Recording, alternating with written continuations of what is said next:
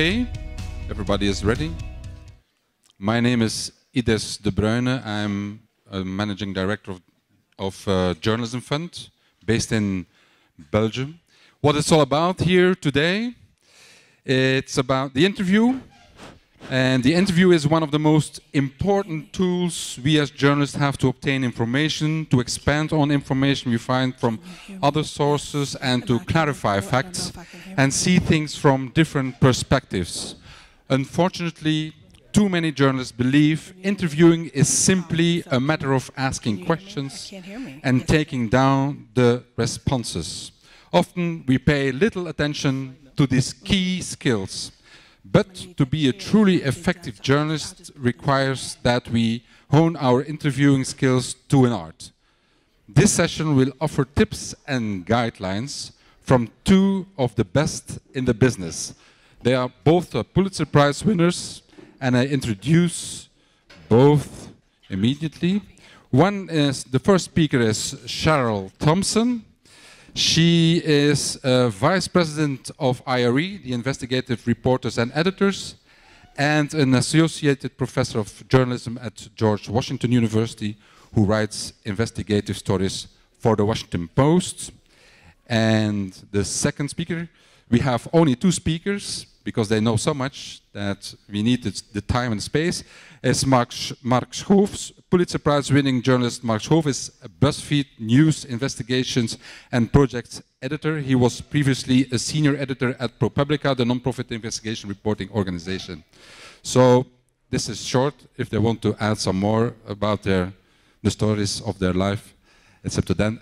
Please, I give now the floor to Cheryl Thompson.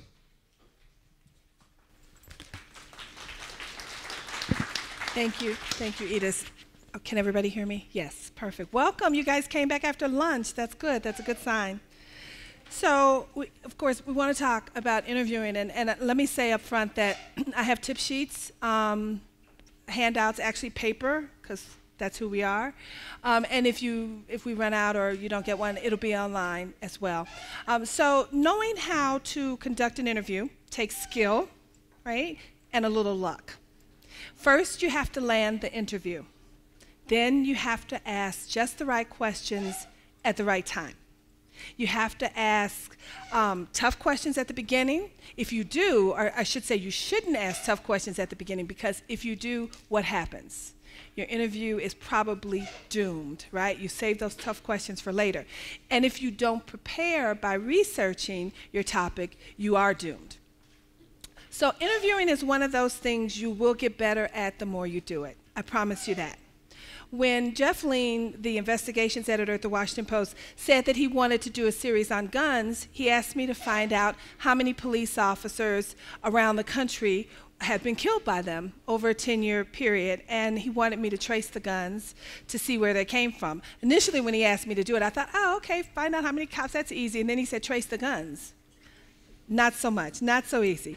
What that meant, besides obtaining documents and building a database of all the officers, I had to track down and interview hundreds of people. Police chiefs, lawyers, cops, family members. But I wanted to take this to another level. And because this was a series that hadn't been done before, because Jeff is that kind of brilliant kind of guy. And so I wanted something that would elevate this series. So I decided to try for an interview with a cop killer. It's rare that they talk for a variety of reasons, but I was determined to find one and convince him to talk to me.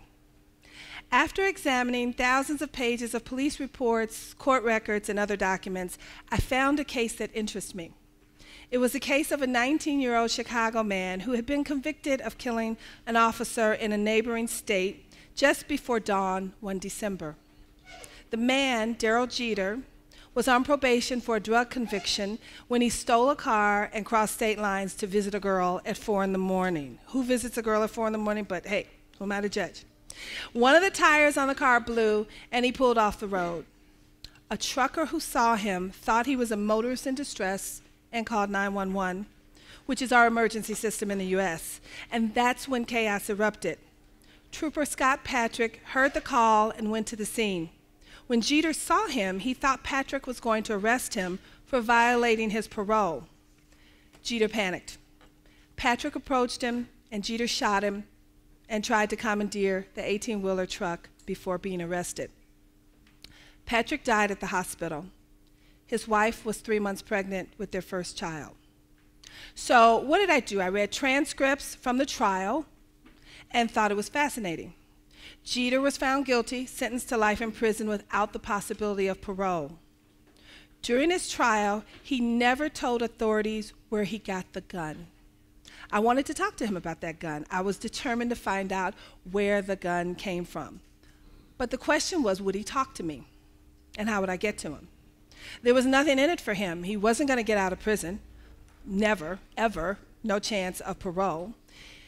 So how would I convince him to talk? I had to connect with him somehow. So what did I do? What did I do? Anybody? Shout it out. What did I do? I did eventually. Nobody? I wrote him a letter. I wrote him a letter. I know it's kind of hard to see, but I wrote him a letter. I told him that I, too, was from the south side of Chicago. What did that signal to him? It signaled that we sort of had something in common. I told him that I wanted to understand him and what he went through.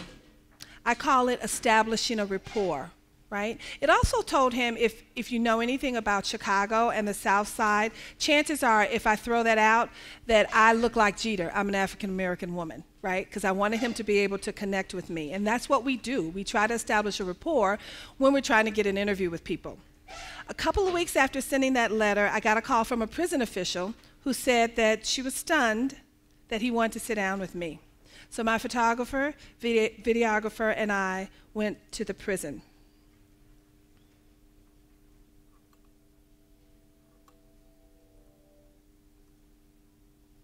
So that interview actually, thanks to the videographer, won an Emmy, won me an Emmy, won the videographer an Emmy. But it almost didn't happen, right? Even though that letter I wrote got me in the prison door, Jeter decided when we got there, the prison was on lockdown, which meant every inmate was shackled, hands, ankles, couldn't move freely, and Jeter decided he didn't want to do the interview. Well, I wasn't having it because I came all the way from Washington to Indiana, and so I knew I wasn't going to leave without talking to him, because that's what we do as journalists, right? We're going to get the interview. And so I asked the warden if I could have 5 minutes with him, just 5 minutes. Just take me back, let me have 5 minutes with him. And the warden said, okay. So they took me back to a holding area where Jeter was, and I talked to him in a way that I knew he would understand. It included a little slang, it included a few words that he would know and understand. And he eventually told me he didn't want to do the interview because he didn't want to be seen on video with his hands and feet shackled. He was a guy who killed a cop, but he cared about his image. He cared about what people thought, right? He wanted to make a good first impression, he said. So I promised him that we would not show the cuffs and his face during the interview, which is why it's from here up, right? And so he agreed to sit with me. And he also told me where he got the gun. He got it from a guy on the street, which means it was probably stolen. And I ended up tracking the gun, so I knew where it came from. So interviewing can be tricky, but it's, again, it's one of those things you will master the more you do it. But every situation is different. Jeter's situation is different from another interview I might do. But there is one constant, and that is you want to be prepared, right? You want to be prepared for an interview. I call it strategy. That means going into an interview knowing what information you hope to get. With Jeter, my strategy was for him to tell me where he got the gun. I also find a commonality or something that helps the person feel comfortable talking to you, if you can. I call that establishing rapport. With Jeter, the South Side of Chicago connection, I could empathize with his circumstances and how he grew up. Even though I didn't grow up that way, I knew people who did. Strategy also means knowing what concerns the person you're interviewing may have about talking to you and how you're going to diffuse them. You also need a ready answer when the subject asks what the story is about without compromising your investigation. I once spent 2 years reporting a series about doctors who had drug and alcohol problems and were repeatedly disciplined by medical boards. Did I say 2 years? We don't even do 2-year investigations anymore, but we did then. And they moved from state to state without their past catching up with them. I had to track their moves and then confront them about their reasons for moving. Most of them had illegal drug addictions, though a few were bad with a scalpel. There was one particular doctor who had moved from Maryland to California and then to Arizona. He was a pediatric cardiologist who had a serious drug problem. Tracking him down wasn't easy. I had to contact the hospital where he once worked and convince someone to tell me where he was. Sometimes if you call a place and you don't get any help from the person, wait a while, call back. You may get a different person who's willing to help you. Because he had been relieved of his duties at several hospitals, no one was sure where he landed.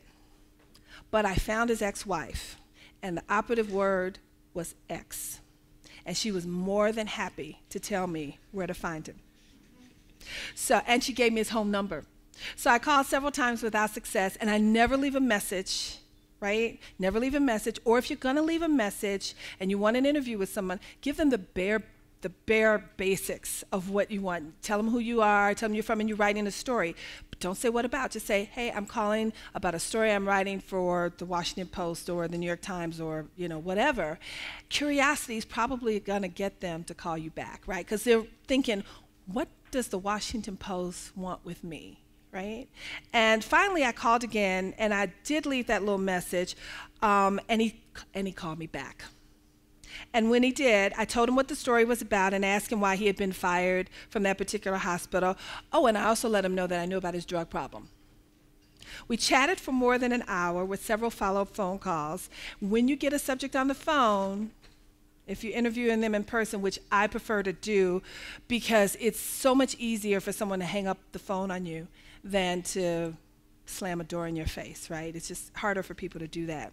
But it's important to have your questions written down. I write down all my questions. And to be thorough, because it may be the one chance you get to interview them. And again, never lead the interview with the toughest question like, so why'd you take the money, right?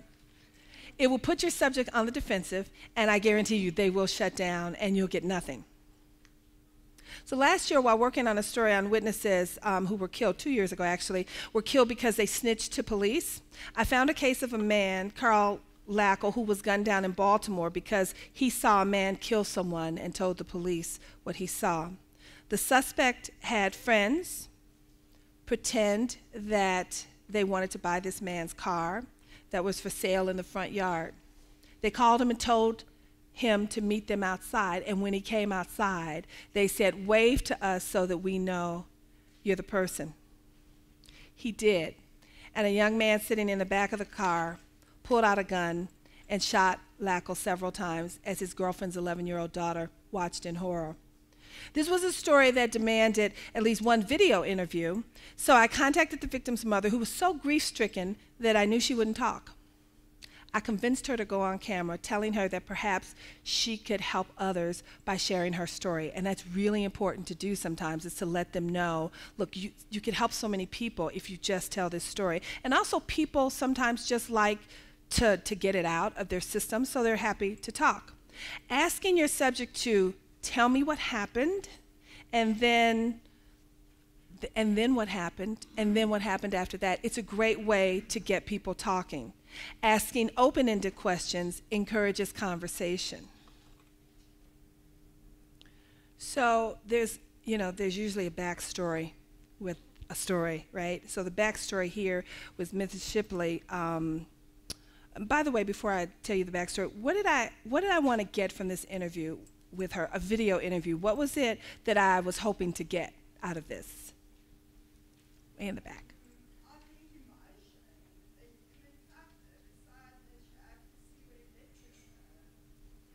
Can you talk? Emotion, absolutely. That's exactly what I want. I wanted her anger and her grief to come through, and did it? It did. So because it came, here's how the backstory. So we went, shot her. She was easy. She agreed to the interview right away. But what you didn't see in this is behind her head, when Michael Ducille, who was an amazing photographer, 3-time Pulitzer winner at the Post, who actually had a massive heart attack and died covering the Ebola crisis in Liberia, he shot this, and in the background, her husband was walking back and forth. We didn't realize until we got back to the newsroom in the video. And here he is going back and forth, and it's so distracting. And so we had to go back. Well, Michael had gone off to Liberia by then, and so we had to go back. So then I had to call her again and say, do you mind if we come back and shoot this? So then I had to get her to have that same emotion the second time. And I wasn't sure that she would, but she did. So, lesson there is make sure nobody's pacing behind you in the video. But I took her back to that day when she lost her only son. How did you learn? The questions I asked, how did you learn that Carl had been shot? What did you do when you heard about it? What did you think? What were your emotions? What went through your mind? It must have been agonizing. Right? And the information just poured from her. And so those are the kinds of questions, in situations like that you want to ask. But sometimes, though, you deal with reluctant subjects, which can be tricky even for the most seasoned journalist. Several years ago, I began investigating a politician in Maryland. And while reporting the first story, where I learned that he was giving job contracts to his friends, timing was everything when it came to interviewing him. And the questions you should always ask yourself is, when is it safe to interview the person you're investigating? Right? Often we want to wait until we're close to publication to ask those confrontational questions, but I don't, for a lot of reasons. One, it's really not fair to the person, and it's all about fairness. I do the confrontational interviews once I have the documents and the information I need to feel comfortable to know that the person can't thwart the story. It's also important to build trust, right? Sometimes it's not possible, but often it is. I just literally finished a story for the cover of the Washington Post Sunday magazine before I came here about unsolved murders in D.C., and it took several phone calls to relatives to convince some of them to talk to me. Often as journalists, we feel like we're harassing people, right? When we want to go for that interview, it's like call them and call them. But I call it being persistent, right? Being persistent. And persistence usually pays off. And another key to successful interviewing is knowing when to talk and when not to. We all like to show people how smart we are, but listening is one of the greatest attributes you can have as a journalist. Legendary Post reporter Bob Woodward, who along with Carl Bernstein, of course, broke the Watergate story that forced the resignation of President Richard Nixon in the 70s, once told me to let the silence suck out the truth. Let the silence suck out the truth. I think he got that from the CIA, actually. He told of the story when he went to an Army general's home and knocked on the door. And he literally and the general opens the door, and there's Bob Woodward standing there. Now, my thing is, unless you're having a party and you've invited Bob Woodward to your house, to open the door and see him standing there could not be a good sign. Not a good sign. And so Bob just stands there. The general opens the door, and Bob's just standing there. And what do you think he said? What do you think anybody said? I didn't do it. Nope. Bob said nothing. That's silence. He said absolutely nothing. And there were a few minutes of awkward silence. And when there's awkward silence, somebody's going to say something.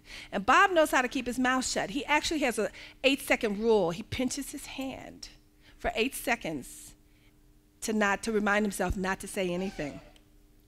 And finally, the general says, and these are his exact words, the general looks at Bob and says, "Are you still doing this shit?" And Bob says nothing. He just stands there. And the general finally says, "Fine, come on in." He goes in, he gets the interview, he goes about his business. That's why he's Bob Woodward, right? But it's also why you go and do interviews in person rather than on the phone, right? Because the general probably would have hung up on him. But it is harder for someone to shut the door in your face. So it was brilliant, and Bob is brilliant. And I will turn it over to Ides who will turn it over to Mark. Thank you, guys. Okay. Before we ask questions, you want a question? Otherwise, we wait. You can write. It's one of the tips was write your questions down. So I would ask to write them down, and wait for your strong questions until the end. Okay, and you will get some extra tips now of David. David, it's now your turn. Okay, and then all the questions you can write them down now. So we'll come at the end. Thank you very much for that introduction. Just a slight correction, my name is Mark, not David. But, so, first of all, that was amazing, Cheryl, and thank you very much. The things that she said that really resonated with me were to not leave a message, or if you do leave a message, don't say what the story is, because that curiosity trick is absolutely right and works an amazing proportion of the time. And the whole idea of silence, just, it's so awkward if someone just doesn't say anything.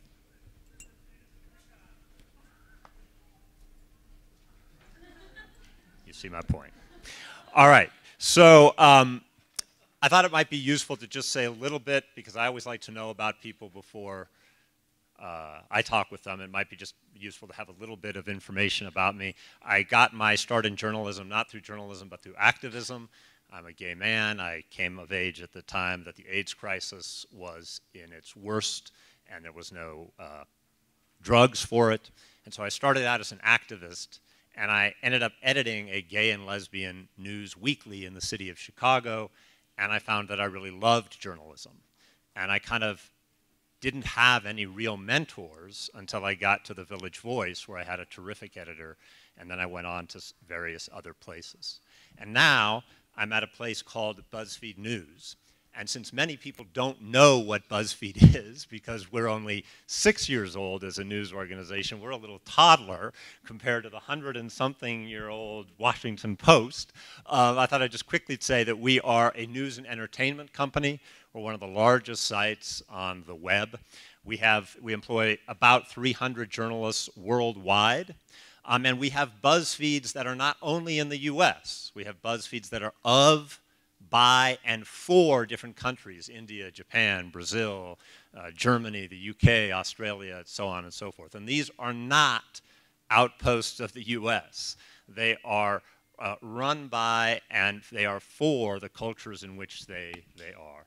And on the investigative team, which I run, and there's about 20 people on 3 continents: Australia, the United States, where most of my folks are, and in Great Britain, we are looking for global stories. And more we're looking for global stories. So we did one on match fixing in tennis that was a huge hit and caused tennis to kind of reevaluate what they're doing. We did a wonderful story on something that a lot of people from the developing world will know about, called ISDS, which is a court, basically, in which private companies can sue governments for decisions that governments make in their own country and win hundreds of millions of dollars. We've also done work on Russian assassinations and arms dealing and global money laundering. So if you have a great idea, we rarely partner, but we sometimes partner, and if you have a great idea for a global story, come talk with me.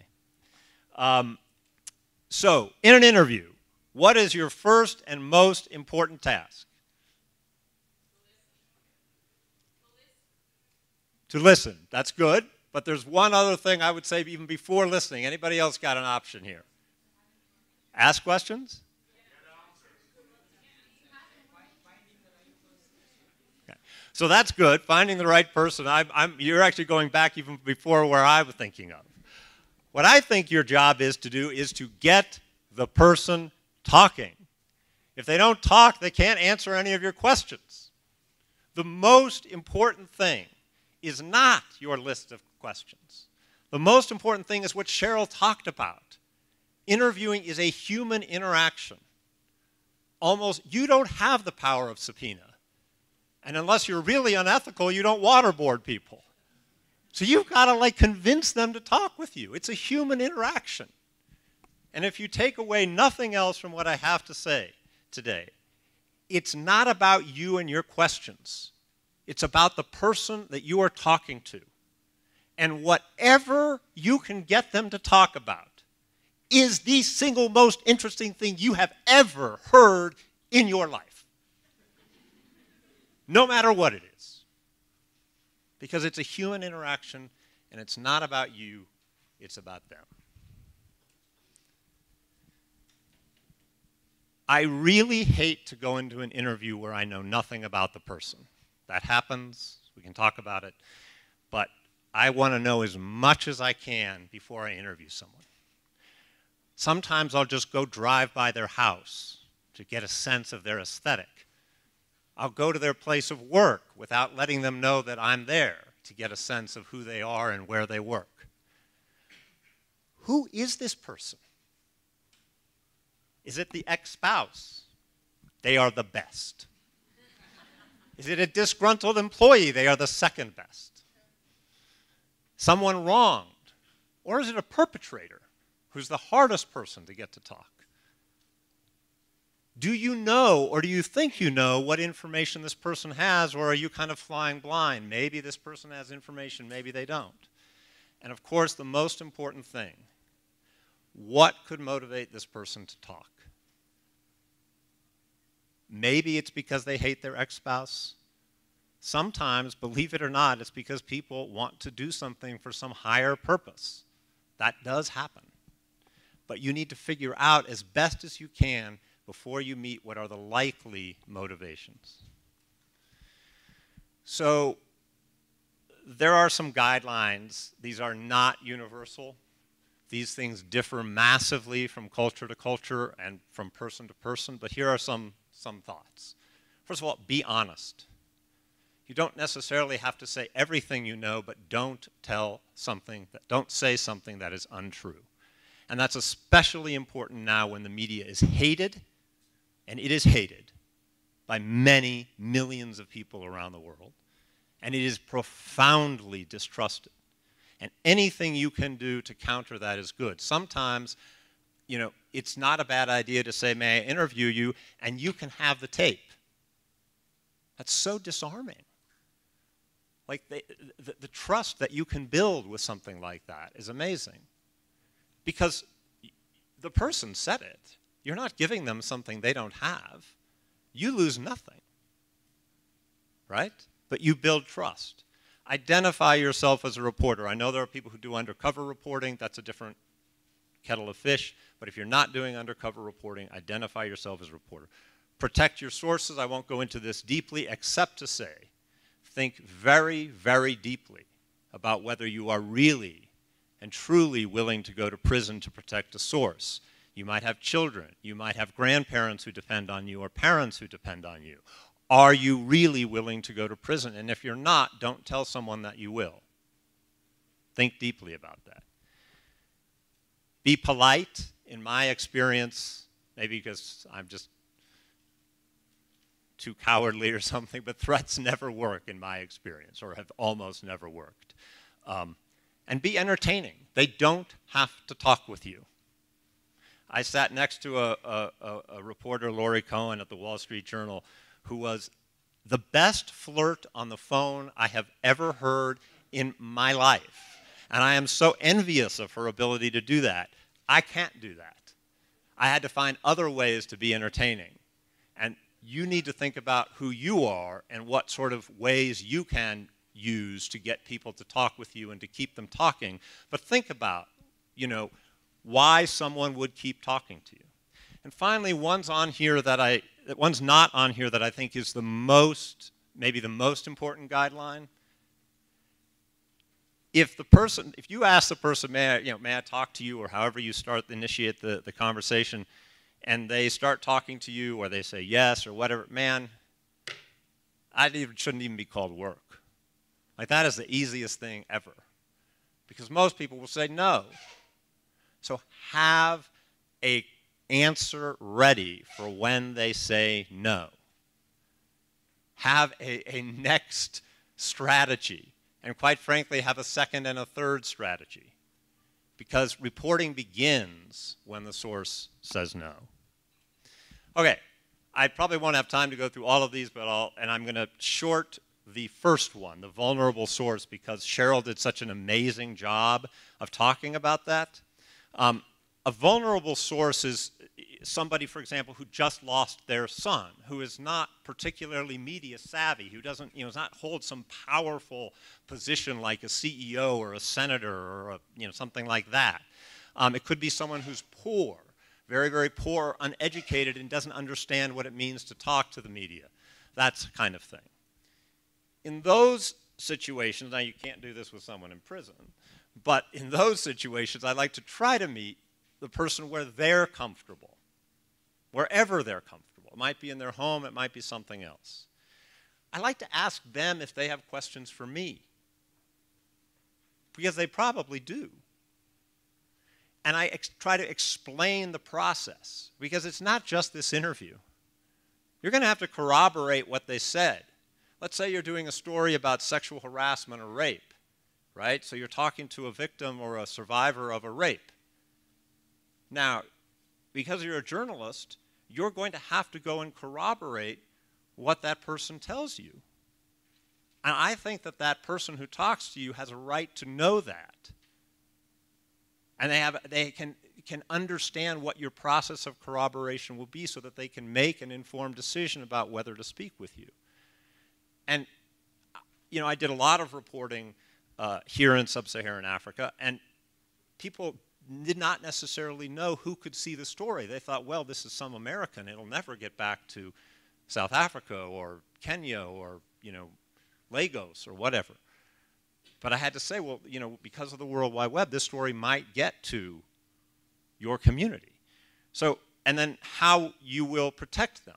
They may not know what off the record means. They may not know the difference between off the record and not for attribution, all of those things. And don't promise that the story will help them personally, because it might not. And that's really something that you can't promise. You can promise to tell their story fairly. You can say you think it might do good in the world, but to sort of promise them that it will help them personally, I don't like to do that. And finally, be patient. Like, they're very vulnerable. They may be traumatized. Give them some time. They may say no at first, but they also may come around as they think about it. Okay, a powerful source. We're investigative reporters, right? A lot of the people who we need information from are people who are powerful. They're the opposite of the vulnerable source. They're very savvy. They know all of our tricks. Well, hopefully not all, but many of our tricks, most of our tricks. And you need to get them to talk in many cases. So you don't have to explain the process to these people. They know how it works. They know if you say, the minute I say I'm a reporter, it's on the record unless they tell me otherwise. And if they ask for something to be on the record, push back.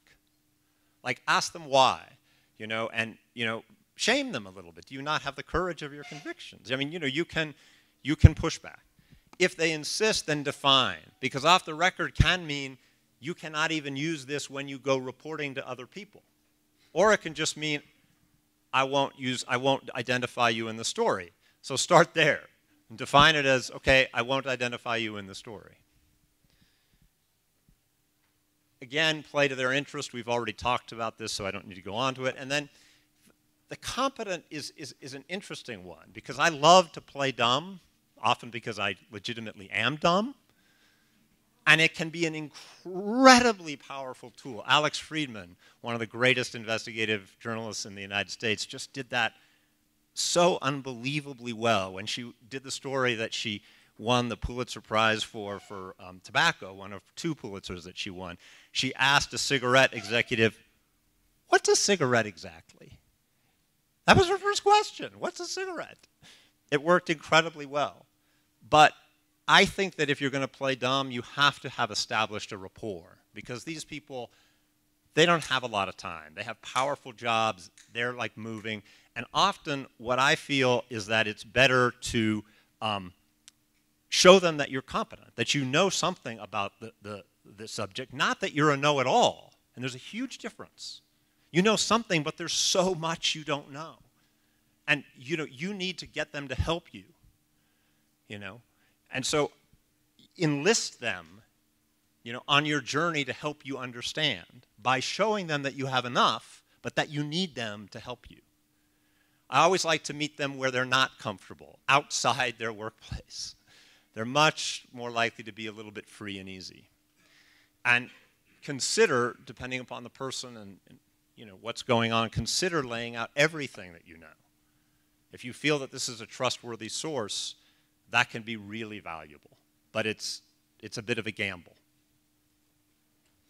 Okay. When you know someone has information and you really need it, I won't go into the details, but there's this one story we've been chasing for quite a while.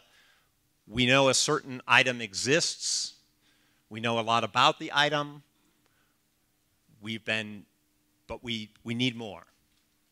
And we know certain people, or we're pretty damn sure, certain people know of it, you know. And if you know this, if you know this is a crucial person that you absolutely have to get something from, it's more than just figuring out their motives. It's really figuring out the context in which they live and the waters in which they swim. You know, like, how do they speak? Can you word your questions in their vocabulary? I once did a story about an anti-gay marriage initiative in California, and who was funding it, right? And so when I talked to the gay folks, I would say, you know, I'm writing a story about this proposition that would outlaw same-sex marriage. And when I called up these people who I had found through public records who had funded the anti-gay side, so these were people who were anti-LGBT, I would say, listen, I'm calling and I'm doing a story about traditional marriage, right? Both things are true. I have not lied in any way. But I have worded my question in a way that the source will feel more comfortable and will talk with me. And sometimes that's learning different kinds of jargon. If you're talking to a scientist about whatever the scientist is an expert in, the flu or HIV, you need to be able to speak their language. I like to bring, this is something, I like to bring something to show, right? Sometimes it can be like, the best thing is a public document, right? But you can bring, for example, an indictment where somebody has said something, or a transcript from a court interview. And I find that those things are incredibly helpful because you can sort of show it. Well, you know, for example, a flow chart. Well, I understand that the money went from point A to point B and it ended up at point E, but I don't understand C and D. And I think you know. So can you just help me here, right? And then they kind of have to look at it, and it causes them to just kind of think a little bit. It gives you an opening. It allows you to, again, establish a little bit of that rapport. And always bring a letter so that if they decline to talk, you can leave something. If they have a document that you really want, but they won't give it to you, will they let you read it? Like, think about alternatives. Okay? And the most important thing is, if you need something, word your questions in a way where no is not an option. Do not say, would you give me that document? Because the minute they say no, they've locked themselves into no. And it's so much harder to get them from no to yes. But if you say, you know, how might I get that document? No is not really an answer to that question, right? So think about how to word your questions where no is not an option. Am I going over? Okay, I'll be quick here. I hate this kind of interview. But the truth of the matter is we have to do it all the time because even in investigative reporting, we're often up against a deadline or what have you. Just exactly as Cheryl said, say as little as possible and as neutrally as possible. You know, I'm a writer from BuzzFeed News and I'm doing a story about whatever. And you probably know something about them, anything. look for any possible connection, whether it's the south side of Chicago, whether it's, you once worked in a restaurant too, or whatever it is, look for anything where you can establish some point of connection. And talk about yourself.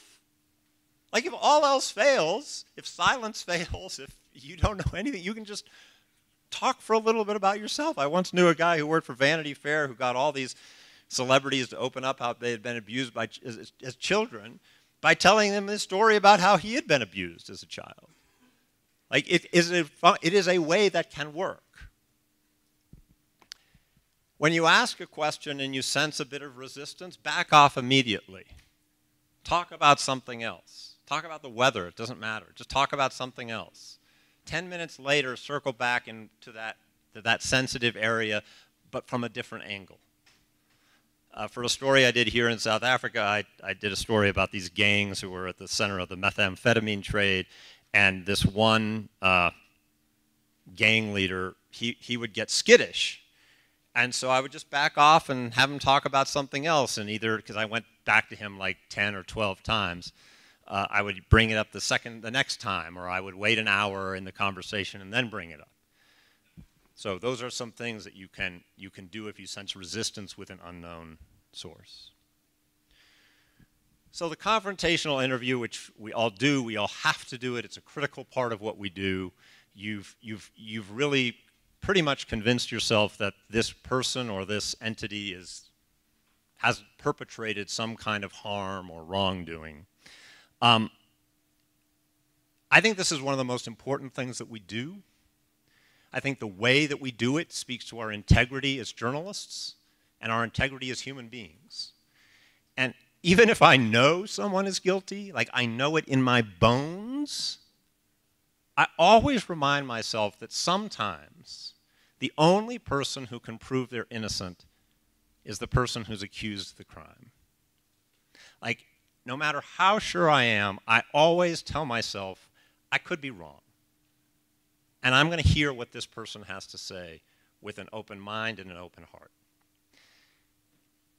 And that brings us to the second point. Your goal is not to check off boxes. Yes, I asked him if he had, beat his wife. You're really trying to engage and to get their version of the story. You are not a prosecutor. Your job is not to say, didn't you do this, Mr. So-and-so? Your job is to get them to talk. Well, I don't know. Some people have said that you did this. It just has such a different feel if you ask the question with a smile or, in a way that doesn't feel confrontational. I, by the way, got this with a smile. I worked with an editor once who had been a AT&T telephone operator, and they were told to always answer the phone with a smile. And I thought that was actually a really good way to do interviews.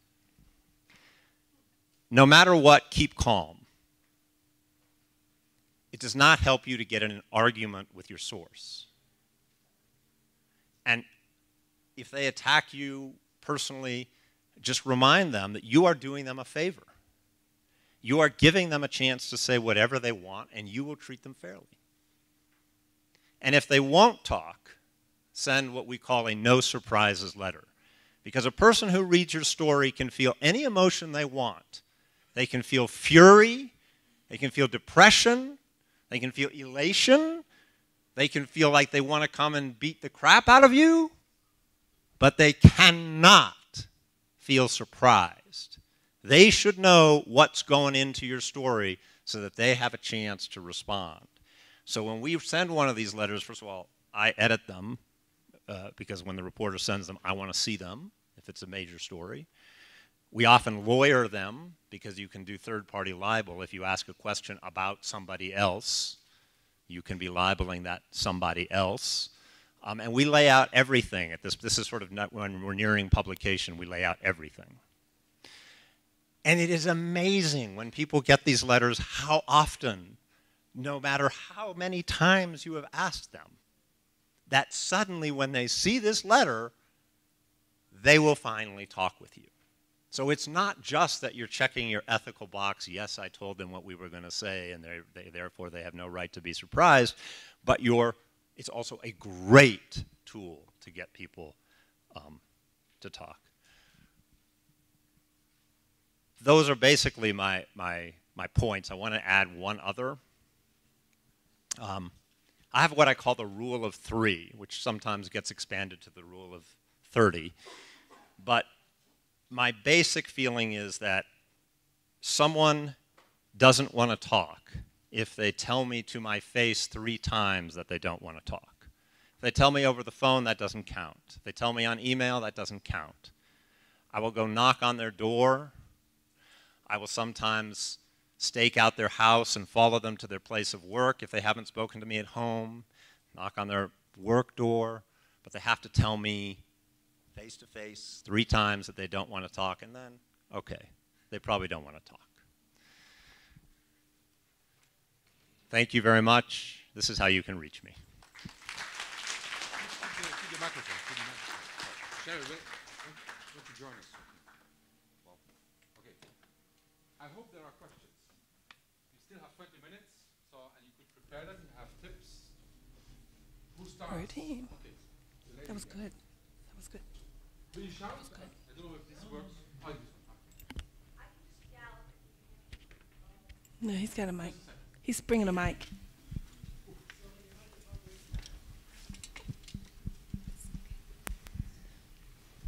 Is it working? Yeah.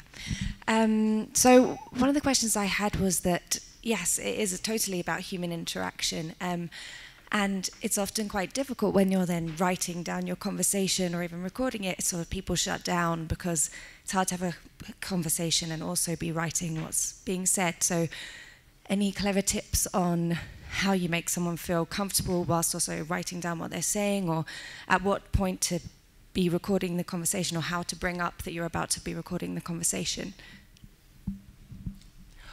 Well, that's why I think interviewing in person is so important, because if you're in their surroundings, you can talk about things in the room that you see, like maybe there's pictures of family members, right? And you can get them talking about that. That puts them at ease. Or once I was interviewing a county attorney, and he had a thing for old cars, and he had some pictures on the wall, and I talked about that, and I'm sure this wasn't the reason he turned over the documents, but he turned over those documents.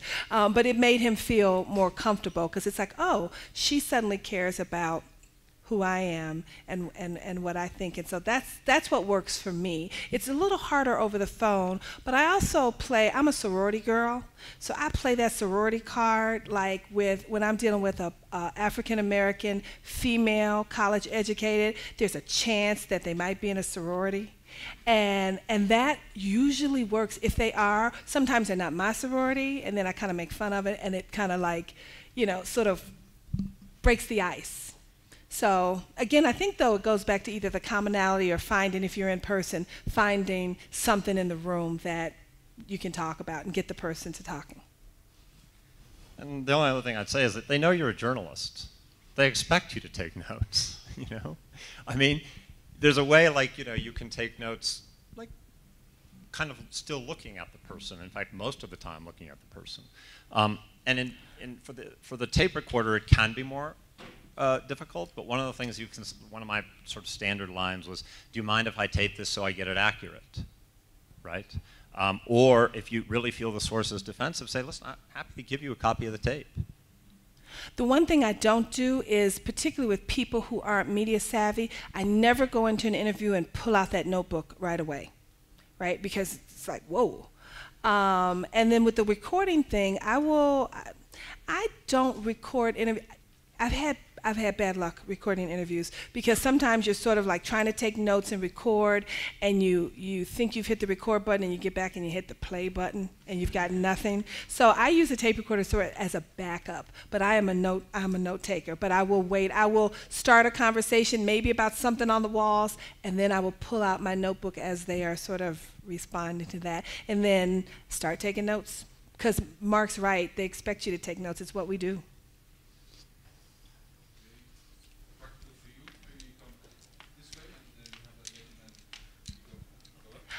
Rusana had a question.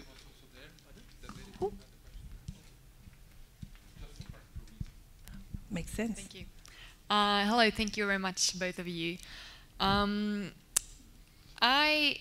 have a feeling that more and more often I feel that it's a struggle when it comes to the role I have in regard to the relationship with the person I want to interview, because this person, especially, for example, when dealing with right-wing extremists, they have their own platforms, maybe even quite big alternative media sites and media platforms, and this kind of pre-interview talk where you try to engage them and get them into this human interaction gets so much more dangerous, because they might make a story of you just a minute after you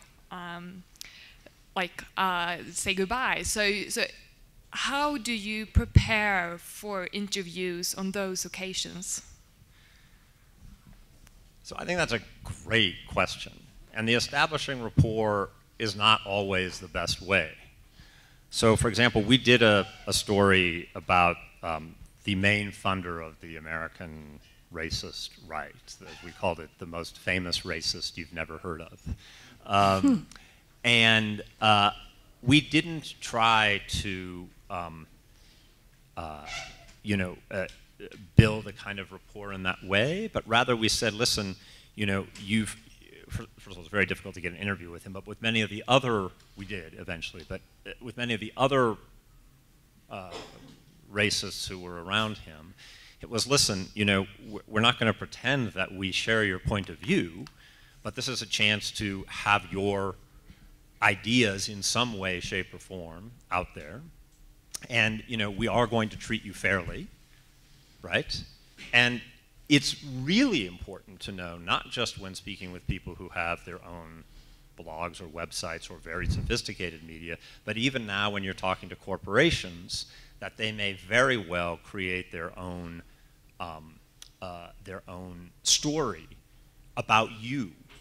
And so it's important always to kind of conduct yourself as if you are also being recorded, which goes back to sort of being honest and all that kind of stuff. But I wouldn't try to pretend you're something that you're not, because that will not, they'll see through that, first of all, in 2 seconds, and it just won't work. Much better to think about this one just in pure interest. It's in their interest to reach people that their media doesn't reach. Yeah. Mark's exactly right. That's a case where I go into an interview and say, thank you so much for meeting with me, and get to the questions, get in and get out, right? And really don't add anything that they could use against you. That's when you don't make the small talk, I think, right? And just keep it on point. Hi, Cheryl. This is Arun from Sri Lanka. In Sri Lanka, there are so many cases of missing persons. It's because of the 3 decades war. Recently, they set up an office for missing person. But my question is that we journalists want to produce news stories with 360 angle from covering the other side of the. But if we interview only the victims, if we don't get a response from the other side, can we still go ahead with the story without only the side of the bringing out emotions? I can find several victims, but is that enough? Only one side? So your question is, can you run with the story if you only have the side of the family? What other side? Well, you could get the side of law enforcement, right? To say you could always get there's always another side, right? Maybe how many missing people there are, and when this all started and why. You could do some background stuff. Will law enforcement not talk? They don't. God, I'm glad I live in America. And sometimes, because I listen to your struggles, and it's not easy being a journalist in some places. But I would think you'd need more, unless it's a story about that one particular person. Then I would think if you've got family members, I don't know. You could do a profile maybe, but you still need to balance it out. So I'm gonna let Mark. Yeah, and I think what you did is you found a case that had been adjudicated in court, and that the killer was known to, the killer had been found guilty. In your case, I don't know Sri Lanka. We did actually have a great story out of Sri Lanka from my team in BuzzFeed, but I unfortunately was not able to go to Sri Lanka.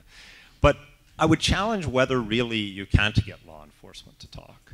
I mean, can you, first of all, is there somebody who used to be in law enforcement, a former head of the police department who you could approach and sort of build up trust with him or her, and then get she or he to make connections to you, to people inside the force?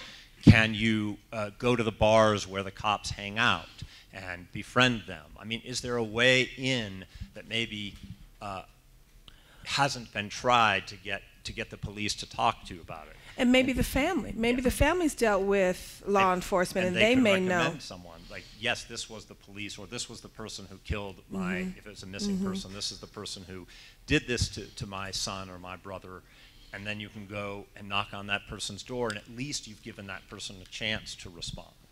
Or maybe there's paper somewhere in government that, a death certificate or something that would add credence to what the family tells you. Never assume that people won't talk to you. You have to make that effort, and you have to make that effort more than once. For those of you who came to my session yesterday on ABC's, I had a hospital president who I gave him 7 chances to talk, 7, and I put in the story that I gave him 7 chances, and then wrote him a letter too. And he wouldn't talk. You can't make people talk, but you can give them a chance. So don't ever assume that law enforcement won't talk just because, government is a certain way, because I think there's always somebody willing to talk somewhere. I'm Cheryl from Taiwan. I have a question. Thank you first. Nowadays, that I feel more and more interviewees, they smart, that they don't want their name on report. So do you have any policy about anonymous interview? We don't use anonymous sources at the Post. We will say someone close to the matter or someone familiar with, and it's usually more than one person too, because one person's source, the credibility is just not there. But no, we don't ever use. And I tell my students, don't ever, if you can't get their first and last name, find somebody else. You gotta. Or you mean if it's a case where they don't know the identity of the person? Oh, they don't know the identity. Is that what you're asking? No, I mean the interviewees, they don't want to put their name on the story. Oh, that's what I thought. Yeah, they don't want to be. They just don't want to be named. Find somebody who does. I just think it's about credibility, because credibility is all we have as journalists, and so I think you can find somebody else. Mark? I'm actually going to respectfully disagree. You can do that. That's why we're here. It's a democracy. I think that sometimes you can't find people. Like, we're doing a lot of stories now that, where we're dealing with people in intelligence and that kind of thing, and it's very, very, very dubious. We don't, we try to cross-check and corroborate what they say, but in many cases, the people could lose their job if they could even go to jail if they're found out, and there's only a small number of people who have the information. And so in those cases, you have to weigh, you have to do 2 things. You have to make sure you've really tried to corroborate what they're saying through documents or other sources. And then you have to weigh, like, is this something that you believe is more or less true? And second of all, is it important enough that you're going to go forth with a story that's based largely on anonymous sources? It's a very hard call. And the other thing I think you could do is try to convince them to go on the record at some point. Try to convince them, maybe not that day, right? But come back to them, and maybe in a week, and say, okay, have you thought about this? Can you think about this? And why it's important to have their name out there. It might work, it might not, but you never know. Cheryl, just on what you just said now, that you can go back to them. I just, after weeks of getting, and it was actually a great story, I thought. So I went to the business premises of this guy that he didn't want to speak to anyone. So he said, okay, come in, I'll speak. And then he told me the whole story. And then afterwards he told me, but you can't print that, that was all off the record. I was so angry. There's a rule. if you don't say it up front that it's off the record, it's on the record. That's my thinking, because yeah, because people like that are savvy. They know, and they can, once I identify myself as a reporter for a particular publication and I say I'm doing a story on X, Y, and Z, it is on the record. We don't even have to say it's on the record. It is on the record. But it told me the entire story, and I was thinking, like, you know, yeah, thinking I've got this amazing story, and now you tell me, but probably during the interview, he probably changed his mind or something. But I think I'll go back to him and maybe try. Was he a public official? No. Oh, he's a private citizen? Private person, yeah. Yeah, that happened to me, and Mark's probably, I don't know if Mark's had that happen to him, but that happened to me once. I had this amazing interview with this drug-addicted doctor, right? He was great, and he told me about how he stole the drugs from it was his big box of candy, and he stole it, and he stole drugs from the children he was supposed to treat, and he replaced it with saline. It was this amazing interview, and then again, I don't know whether he sobered up or went back on drugs, but he called me and said, I'm sorry, like, is this gonna be in the paper? And I was like, well, yeah, and then he just like freaked out, and he got really like angry, and he says, well, do you know who my brother is? And I said, well, no, do you know who my brother is? I'm like, dude, like, what's up with this? But it turns out legally we could not use that information because he was a private citizen. The lawyers, the Washington Post lawyer says you can't do it.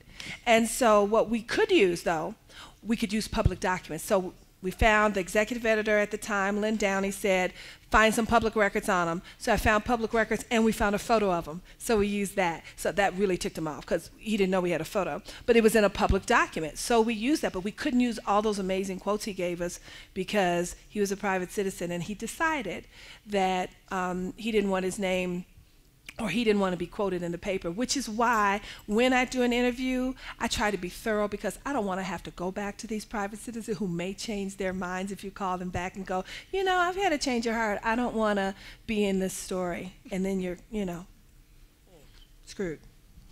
Hello, Eva Jung, journalist with Danish newspaper Berlingske. So Mark, I found your rule about not accepting the source, saying no until you've asked them 3 times. Face to face. So I don't think that would work for me. So I'm very interested in hearing, did anyone say yes the 3rd time, and why do you think they did that? So the one that was the most fun was we did this story on, so Medicare is the United States government's insurance policy for people who are 65 or older. It's billions and billions and billions of dollars, and we were doing a story about these fraudulent doctors. So I went to this woman's house. She was a doctor who was basically had defrauded the government of $11 million in 1 year. And I went to knock on her door, and she wasn't there, but then she sort of peered out from a back fence and wouldn't talk to me, and I came back, and I talked to her husband, and her husband was like, well, no, she doesn't want to talk with you, and I said something to the effect of like, you know, she works at which clinic? Hoping he would tell me, and he didn't, and so I staked her out, which is a thing I like to do, actually, follow people if they won't tell me where they work. I do that a lot, or where they live, or whatever, and followed this person to her place of work, and showed up and gave my card to the receptionist, and to my total surprise, and I will never know why, I was told to go meet her in an exam room. And so when I got into the exam room, I sat on that little thing where if you're a patient, you sit on it, you know, the thing with the paper on the sort of thing that you lie back down on. The table. Yeah, so that she would sort of feel that I was a patient and she was the doctor. And she walked in and she said to me, why do you keep harassing me? You don't know anything about my life. I said, so tell me. And so she started telling me about her husband and everything. And I, you know, half an hour later, I began to move the conversation into what I wanted to talk about. She had told me no, I think at least twice before I actually finally got to her. And you know, obviously you can't do that for everybody. These are sources you really feel you need to get, right? But, and it's also different culturally. In the United Kingdom, for example, if someone tells you not to knock on their door again and you do so, it can be harassment. So the way we get around this is we wait until we have some new piece of information so that we can credibly claim that we're not harassing them, but giving them an opportunity to respond to something new. So it's culturally dependent. But yeah. Okay, hi, I'm Milica Šarić. I work for Center for Investigative Journalism of Serbia. We mostly do investigative stories, and that means that we talk to people that are reluctant sources or that are officials, state officials, etc. But when we talk to people that are really upset, like that woman that lost her son, she was really upset and she got really emotional and she got crying. So my question for Cheryl is, when do you stop the interview? When do you stop the interview? When do you stop the interview? Yeah. That's a difficult question, but not so much too. I think when you've gotten the information that you want, that you came for, but I always let the person have the last word as well too, because they may add something that you didn't think to ask that could be pertinent. And so that's when because I write down my questions and, we're having a conversation, but I make sure I get all my questions in. And then when I'm sort of done, I let them sort of take over. And then when they're done, I felt bad that she lost her son. Did I mind that she was no, I wanted her to, I wanted that interview to be as real and as raw as possible. And it wasn't the questions that I asked that made her cry. There's a difference, right? It's like, oh, she's being the mean reporter. She said, no, it's like this came from her. This was her emotion. This was her raw emotion. And so, no, I didn't. I felt for her, but I didn't feel badly that she would, if that makes sense. That, no, she was being real. Can I say one more thing about interviewing that when Mark was responding, that when somebody agrees to an interview, do it then. Don't wait. Don't wait. It happened to me recently. I have been trying to find this family for months for this unsolved homicide case, and I finally tracked down a sister who gave me the name. She said, well, one of the other sisters speaks for the family. Here's her number. And so I figured I'll call her later that day or the next day because she gave me the number. I figured the next morning at 7 o'clock, I got a text message from the sister I had contacted who said, we've talked about it, and we decided that we really don't want to talk about it. And I kicked myself because I thought if I had called that sister right after I hung up the phone, I probably would have had the interview. So I texted her back and I said, I'm sorry you feel that way. I'm hoping that you will change your mind. Thank you. And she sent me a text back that said, you're welcome. So I'm going to call the other sister, but I'm giving them some time. But it was my fault. So when somebody agrees to an interview, really try to do it then. I actually want to add one other thing, if you just don't mind. So a bit quick. On vulnerable people, it's important to not, put them through some kind of emotional trauma, but it's also important not to patronize them. They might want to tell that story, painful though it might be. Mm-hmm. So. Mm-hmm. Hi, I'm struggling. Tip sheets. I just want people to forget tip sheets. Hi, I'm struggling with the contradiction in the advice, building a rapport, and but then also using awkward silences. You're trying to make somebody comfortable, but then you're making them uncomfortable. Do you use that for confrontational interviews, or how do you balance that?